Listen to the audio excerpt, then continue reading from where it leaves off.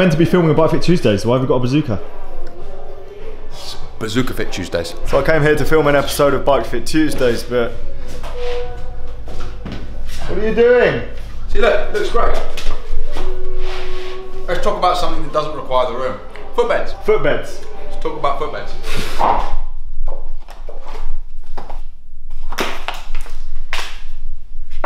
Today's episode, we're going to talk about insoles. We're not just going to talk about any insoles, we're going to talk about this insole as well. Mostly. But this is the insole that I sell the most of. I guess I'd like to start off with Go on. one question first. Do you need insoles in your cycling shoes? I've never used insoles before I started cycling, so why would I need them now? Arch support in cycling is a relatively simple concept. First and foremost, a complete disclaimer, this isn't my theory, this is Steve Hogg's theory. He's a bike fitter in Australia, so kudos to him. But I believe it, I think it makes a lot of sense to my mind. So it's basically all about proprioceptive awareness of the foot. Alright, proprioception is your body's spatial awareness. This is what stops us from walking into shit. Your body's covered in millions of proprioceptors, which are like sensors. Where? They're everywhere. Everywhere. Where? There are so many of these proprioceptors that your brain can't monitor them all simultaneously. So in order for one group of proprioceptors to be noticed and monitored, they need to be stimulated. For example, you're not thinking about your left knee until I go like that and your brain goes, ah, it's my left knee, right? It's my left knee. When you put your foot into a shoe, any shoe, you have a tendency of losing spatial awareness of the foot, all right? Which has a tendency of potentially destabilizing the knees, the hips and the pelvis. That's essentially what this is intended to do. It's intended to re-establish the connection between the brain and the feet. If I'm completely honest, I don't understand the full science behind it, but what I do know is that I've been able to prove using pressure mapping that I can reduce pressure going through the saddle by up to 50% just by administering arch support. So, you know, you think you're having saddle issues and actually it could be something to do with the feet. So when I bought a set of cycling shoes recently, Yep. they had insoles in already. What's wrong with those ones? That's an excellent question. Where they belong. Look at this insole and how supportive it is. There's no support to it whatsoever. So ski boots is an interesting concept. If you ski with any amount of regularity, you are considered a moron if you don't have arch support in your ski boots. And yet we have scores, thousands, millions of people riding bicycles with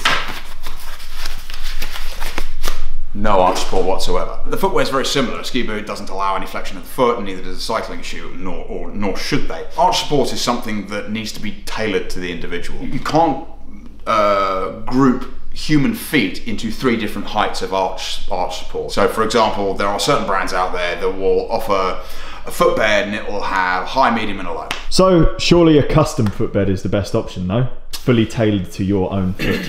With one of those squishy machines where you put your foot in and go... I have a number of issues with custom footbeds. First and foremost, they're only as good as the person that makes them. I've made quite a few of them. I've done all the training. I have the tooling. I had the tooling until recently. I sold it because my issue with custom is it's expensive. It's unrepeatable. You can't get exactly the same footbed time and time again, which is kind of one of the things I like about this. Thirdly, it's corrective, and I frankly don't like the concept of correcting people's feet for a number of reasons. Firstly, I'm not a podiatrist. There haven't actually been that many studies surrounding how a human foot interacts or moves inside of a cycling shoe. That is kind of fundamentally my stance on them. I'm not saying they're bad. If they're comfortable and they work for you, great. There are certain people who are making custom footbeds who do an amazing job, but at the same time, don't think that just because your local bike shop's gone and bought a footbed molding machine that they necessarily know how to use it, or that they're going to make you a good set of footbeds. You keep pointing over to these. What are these? Now, we're not sponsored by these guys at all. You do sell them at your shop, but you're a big fan of these, and I'd like to know why. Well, you and I have both ridden across countries with these, haven't we? What is it? Looks like Lego. This is an Australian product. It's a G8 2620 modular footbed. 4 different sizes of footbed, which are then trimmable to fit the size of your shoe.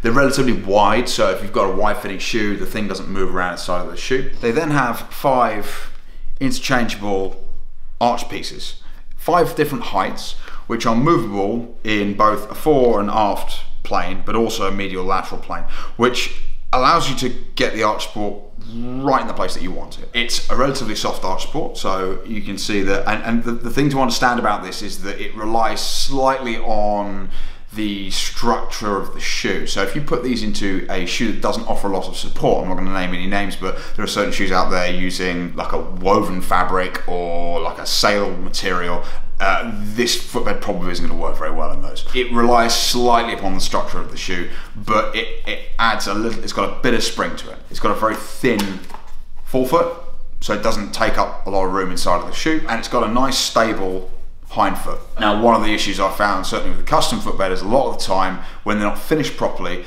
the back of the footbed, which is the back of the foot, which is where a lot of instability tends to stem from, is actually domed. And what that means is the back of the footbed essentially is able to rock inside the shoe like this. And frankly, that's just going to create a hell of a lot of instability. So this is nice and flat.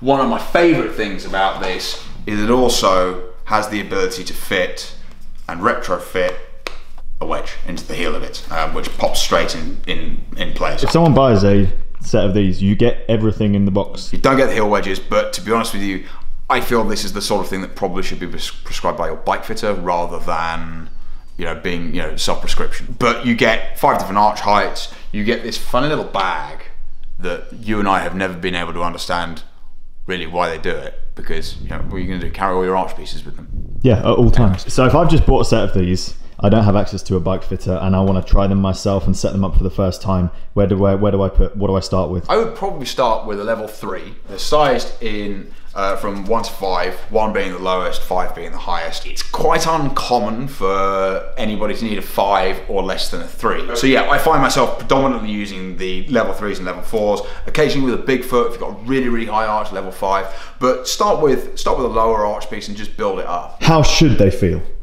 when you've put them in and they're correct? Subjective expression, but mildly invasive.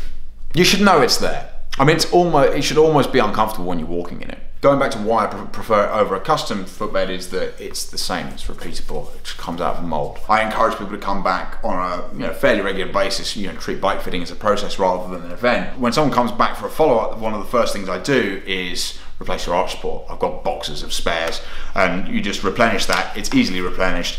It's significantly cheaper than having a brand new pair of footbeds fitted, and away you go. The other thing is that it's a lot easier and quicker to administer. One of the issues with a custom footbed for me is that, I've only got 3 hours with a customer, and if I spend an hour molding their footbeds, that's an hour I can't spend dealing with everything else in the session. And to be honest, a lot of people, they need 3 hours of actual analysis and engagement. I like the fact that this is very, very easy to administer. You get the right arch piece, you stick it in the shoe, you get some feedback from the rider, and away you go. There's no faffing around with the thing. I'm not being funny. I would say 95% of the people that leave here leave with a pair of these. Most people that I have worked with prefer these to their custom footbeds, and as I say, having used this footbed, I have been able to prove in certain instances that we can make significant reductions in saddle pressure and optimize saddle pressure distribution using just this arch support. So it's incredibly important to have arch support. Just to be aware, you can buy these on our online store as well. Perhaps the best way really though of having one of these administered is just coming for a bike fit. You book in for a bike fit if you like. Again, we're going to put a link down below to the bike. Yeah, okay. So we'll put a link down below to where you can book a bike fit as well. But we carry a really good stock of these, so we tend to fit them in almost every fit.